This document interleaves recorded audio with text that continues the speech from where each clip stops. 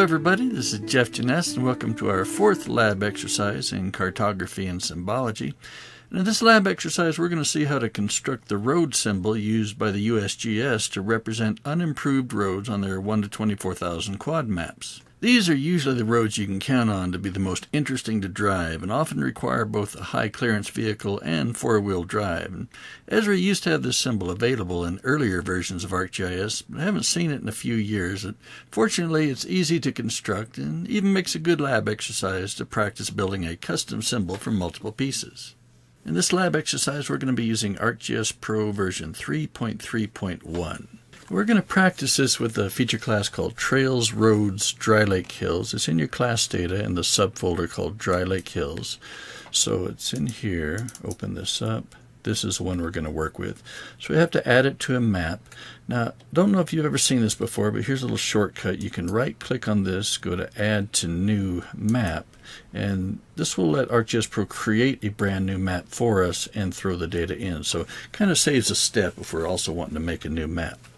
Now, as you can see, it loads up with a really simple symbol. It's just a simple line. We're trying to get to that nice double dash line that the USGS uses, so we're going to have to change the symbology.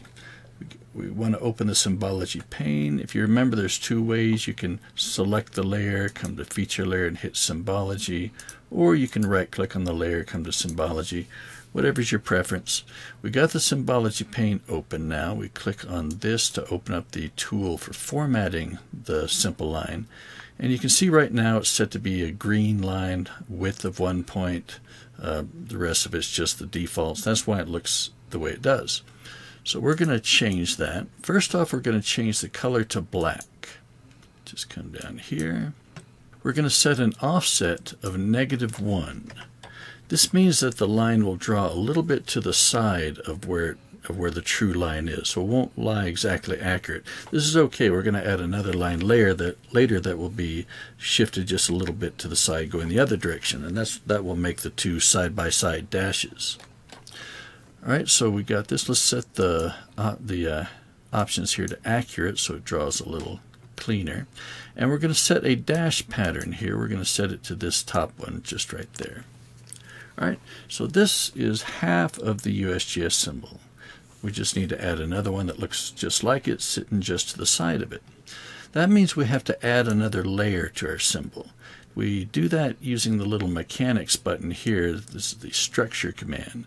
Click this, come to Add Symbol Layer. We're going to add another stroke layer. So now we have two stroke layers. You see them both here. And you can see them drawing here. So we just got to set the properties of this.